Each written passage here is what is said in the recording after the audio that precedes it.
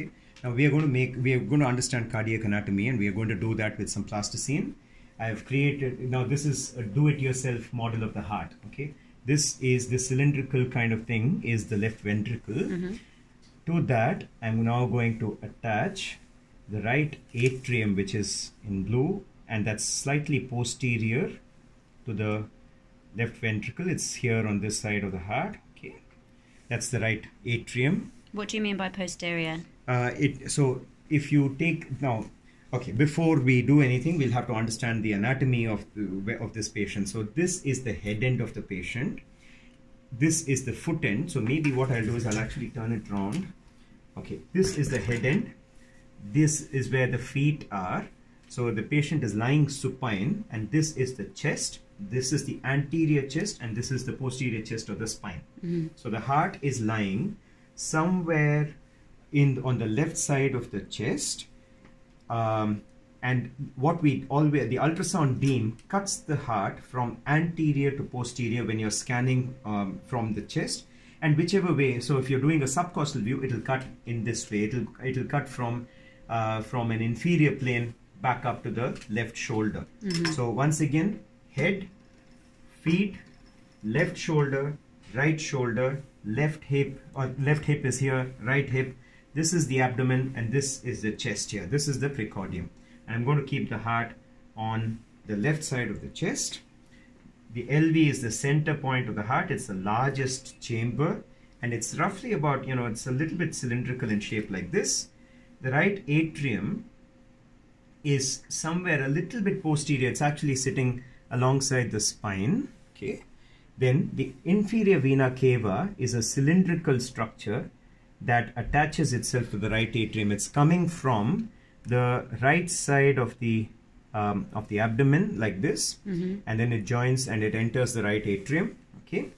Then the right ventricle is it's a funny shaped structure. It has an inflow tract which joins and is attached to the right atrium. Then it arches along on anterior to the left ventricle. Okay, and then it has what is called an outflow tract, which then attaches to the two pulmonary arteries like this. Okay, so that's the right side pulmonary artery, that's the left side pulmonary artery. So it wraps around the left ventricle essentially. Exactly, it wraps around the left ventricle. It starts a little bit posterior, and then it goes anterior, and it then goes back to the left side. So starting from the right atrium to the pulmonary arteries. Then, as far as the left ventricle is concerned, now this is the LV. Now, the left atrium, I've just put that in pink. That's again just like similar to the right atrium. It sits on the left side of the LV. And if I take away the pulmonary artery so you can see that better, it attaches the slightly posterior to the LV there. Okay.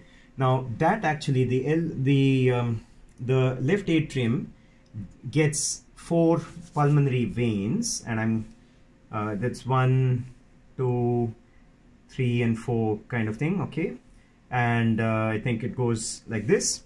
And the pulmonary veins will drain blood from the right lung and the left lung, and all of the oxygenated blood will go into the left atrium.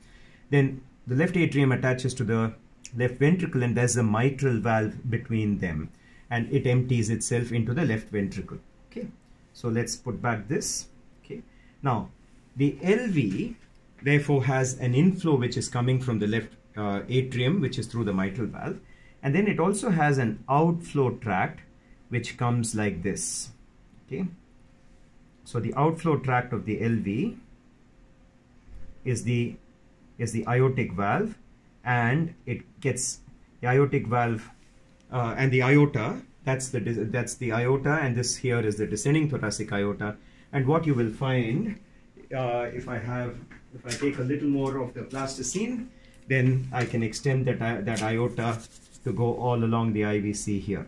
Okay, so it goes along the spine. This is the descending thoracic aorta. This is the abdominal aorta. Now the IVC is going through the liver. So this is the cardiovascular system, and this is the cardiovascular system. Okay.